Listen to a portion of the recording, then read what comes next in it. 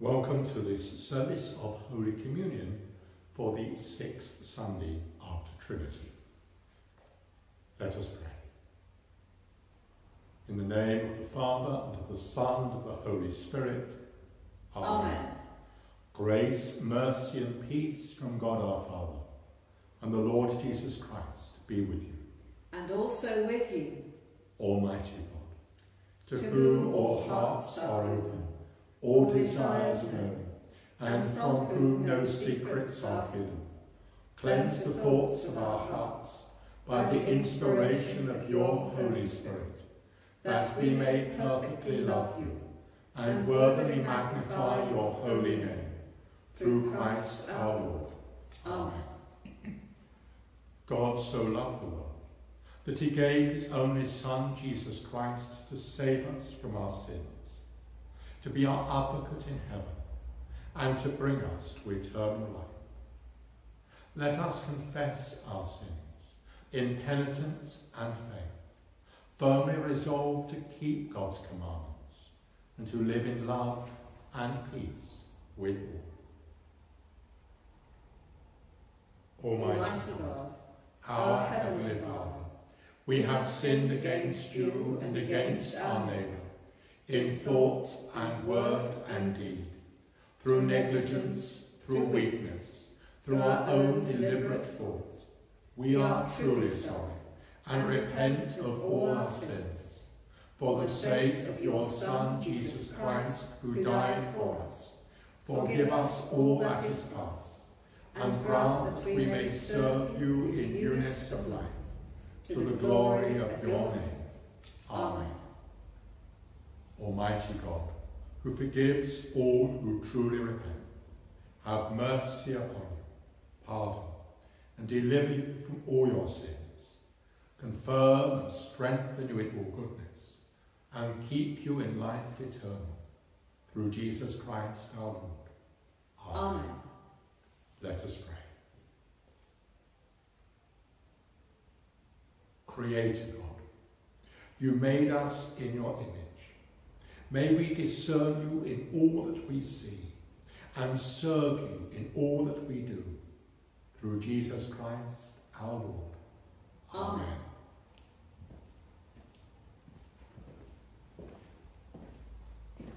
A reading from the letter to the Romans. So then, brothers and sisters, we are debtors, not to the flesh, to live according to the flesh. For if you live according to the flesh, you will die. But if by the Spirit you put to death the deeds of the body, you will live.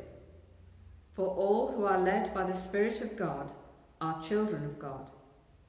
For you did not receive a spirit of slavery to fall back into fear, but you have received a spirit of adoption. When we cry, Abba, Father, it is that very Spirit bearing witness with our spirit that we are children of God. And if children, then heirs, heirs of God, and joint heirs with Christ, if in fact we suffer with him, so that we may also be glorified with him. I consider that the sufferings of this present time are not worth comparing with the glory that is about to be revealed to us. For the creation waits with eager longing for the revealing of the children of God. For the creation was subjected to futility, not of its own will, but by the will of the one who subjected it, in hope that the creation itself will be set free from its bondage to decay, and will obtain the freedom of the glory of the children of God. We know that the whole creation has been groaning in labour pains until now. And not only the creation, but we ourselves, who have the first fruits of the Spirit, groan inwardly while we wait for adoption, the redemption of our bodies. For in hope we were saved. Now hope that is seen is not hope, for who hopes for what is seen? But if we hope for what we do not see, we wait for it with patience. This is the word of the Lord. Thanks be to God. Great is thy faithfulness, O God, my Father. There is no shadow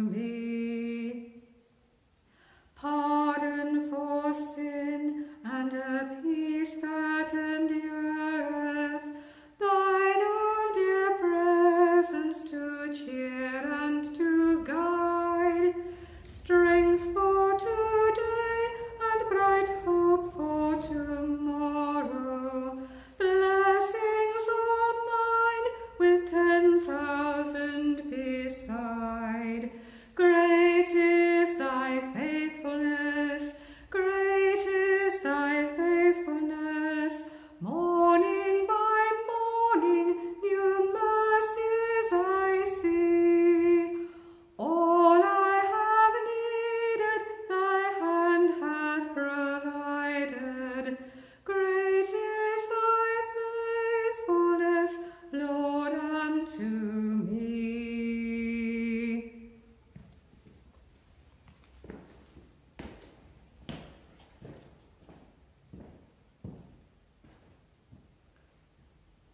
Hear the gospel of our Lord Jesus Christ, according to Matthew.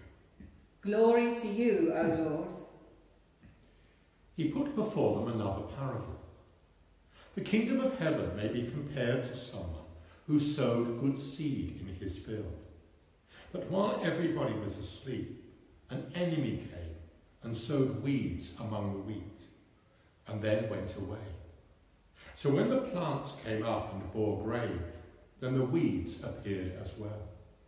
And the slaves of the householder came and said to him, Master, did you not sow good seed in your field? Where then did these weeds come from?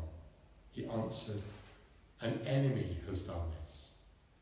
The slave said to him, Then do you want us to go and gather them?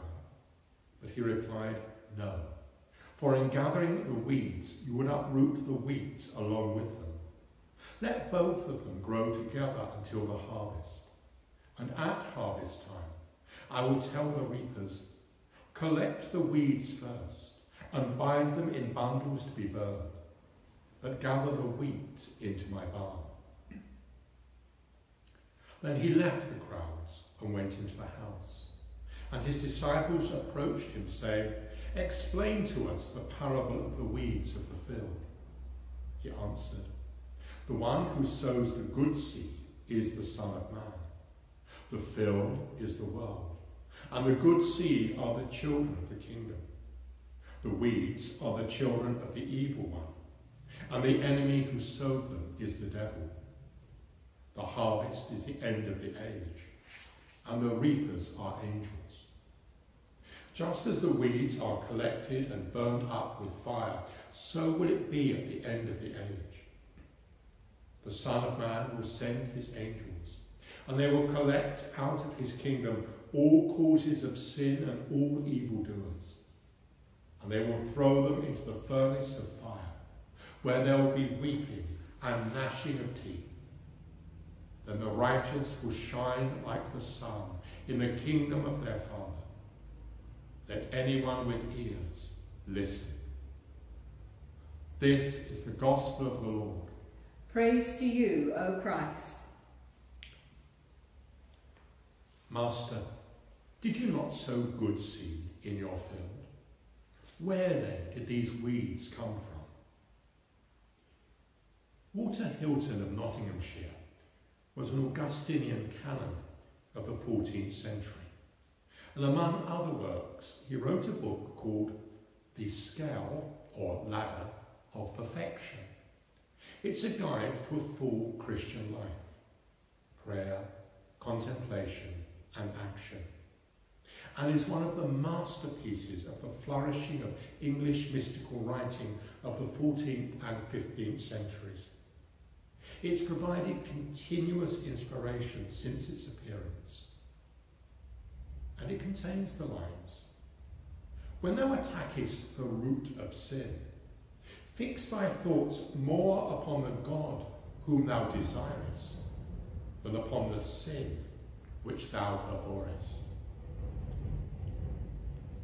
Abhorrence anchors us to the object which is hated, so that our mind can scarcely escape from its influence. This rule also applies to personal animosity. We can't let an individual against whom we have a grudge escape our attention.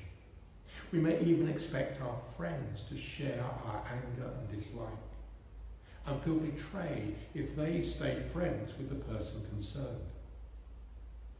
Jealousy can have a similar effect. We can't take our mind off the unfortunate person and are secretly pleased if some misfortune befalls them. The Italian psychotherapist and psychiatrist Roberto Assagioli cited a fundamental psychological principle. We are dominated, he wrote, by everything with which our self becomes identified. But it can quite often be comforting to settle down behind an object of dislike. Hatred can be a relieving emotion and can appear to protect us from coming to grips with what our own character is really like. This applies especially to faults which we can blame on our hereditary or how we were brought up. The secret to progress in such a situation is to cease hating anybody, whether close to us or far away. Jesus' teaching comes to mind. But I say to you, love your enemies and pray for those who persecute you, so that you may be children of your Father in heaven. For he makes his sun rise on the evil and on the good, and sends rain on the righteous and on the unrighteous. One way out of the prison of hatred is the practice of positive thinking, in which we focus our thoughts on positive things, while trying to stop dwelling on negative qualities. We try to think of their positive counterparts.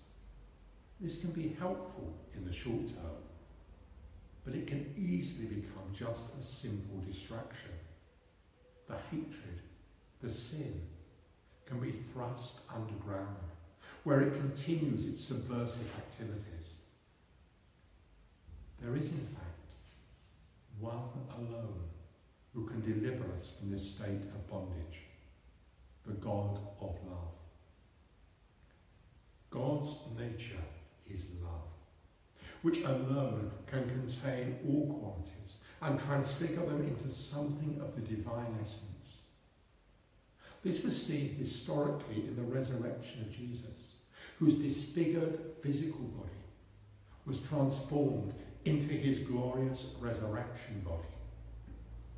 In other words, when we lift up to God our thoughts about our defects and fix our entire being on him, from whom all creation springs and on whom all life depends, we come to know him more and more and become more and more like him. Our hatreds, our sins, are gradually transformed by his love into qualities that are useful to us and worthy of the work lying ahead.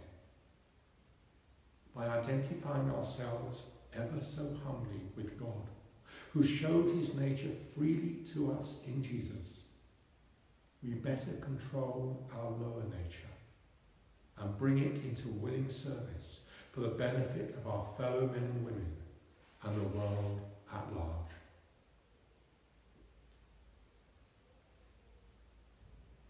Trusting in the generous care of God our Father, let us confidently pray for our needs and the needs of people everywhere.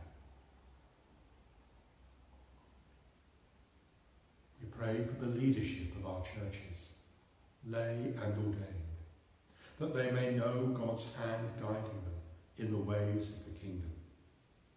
We pray that the word of God written in our scriptures may take root in our hearts and grow strong there. Lord, in your mercy, hear our prayer. We pray for the troubled parts of our world. May national leaders work collaboratively to establish hope, justice, and equality for all, without discrimination. Lord, in your mercy, hear our prayer. We lift in prayer all who are sick, wounded, or isolated. May they feel God's healing and holding hands. Lord, in your mercy, hear our prayer. And we pray for ourselves, for persistence, patience, and faith, and daily reminders of the caring hands of God close by.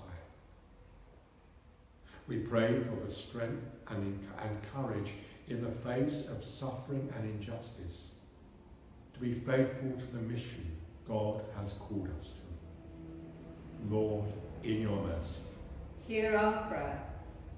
Father in heaven, we bring these prayers to you who watch over us. Pour out your blessings upon us, so that we may grow strong and produce a good harvest. Merciful Father, accept these prayers for the sake of your Son, our Saviour, Jesus Christ. Amen. May your roots grow deep into God's love and keep you strong. The peace of the Lord be always with you. And also with you. Blessed are you, Lord God of all creation. Through your goodness we have this bread to set before you, which earth has given and human hands have made. It will become for us the bread of life. Blessed be God forever. Blessed are you, Lord God of all creation. Through your goodness we have this wine to set before you, fruit of the vine and work of human hands. It will become for us the cup of salvation. Blessed be God forever. The Lord is here. His Spirit is with us. Lift up your hearts. We lift them to the Lord. Let us give thanks to the Lord our God. It is right to give thanks and praise. It is indeed right. It is our duty and our joy at all times and in all places to give you thanks and praise. Holy Father, Heavenly King, Almighty and eternal God, through Jesus Christ, your Son, our Lord. For he is your living word. Through him you have created all things from the beginning and formed us in your own image. Through him you have freed us from the slavery of sin, giving him to be born of a woman and to die upon the cross. You raised him from the dead and exalted him to your right hand on high. Through him you have sent upon us your holy and life-giving Spirit, and made us a people for your own possession. Therefore, with angels and archangels, and with all the company of heaven, we proclaim your great and glorious name, forever praising you and saying, Holy, holy, holy Lord, God of power and might, heaven and earth are full of your glory. Hosanna in the highest. Blessed is he who comes in the name of the Lord. Hosanna in the highest. Accept our praises, Heavenly Father, through your Son, our Saviour, Jesus Christ. And as we follow his example and obey his command, grant that by the power of your Holy Spirit, these gifts of bread and wine may be to us his body and his blood, who in the same night that he was betrayed took bread and gave you thanks. He broke it and gave it to his disciples, saying, Take, eat. This is my body which is given for you. Do this in remembrance of me. In the same way, after supper, he took the cup and gave you thanks.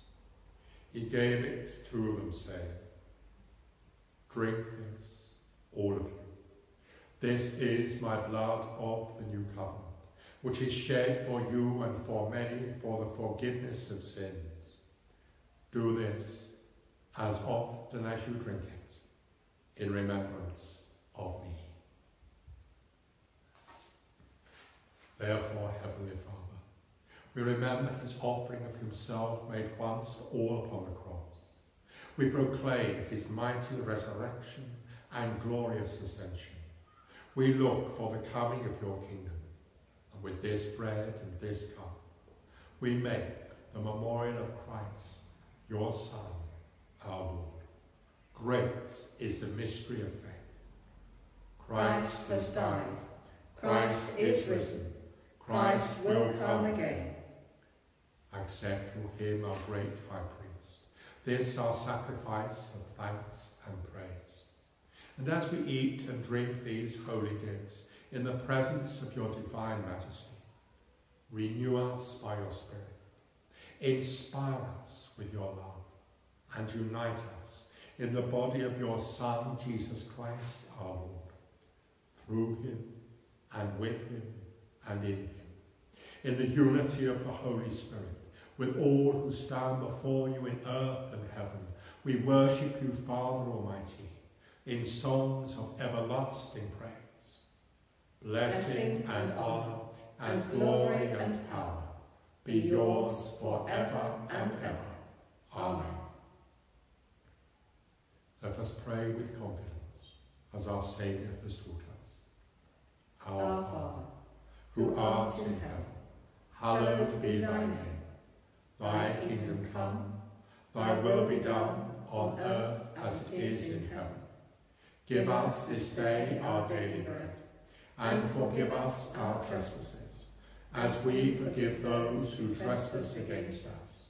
And lead us not into temptation, but deliver us from evil.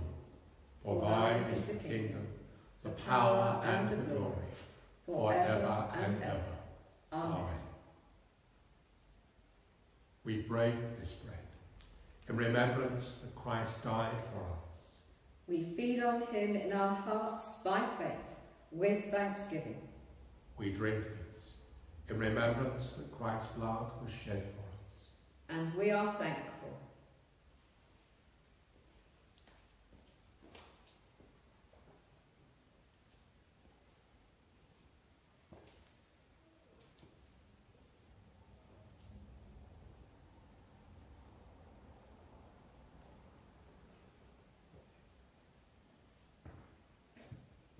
Body of Christ, keep you in eternal life. Amen.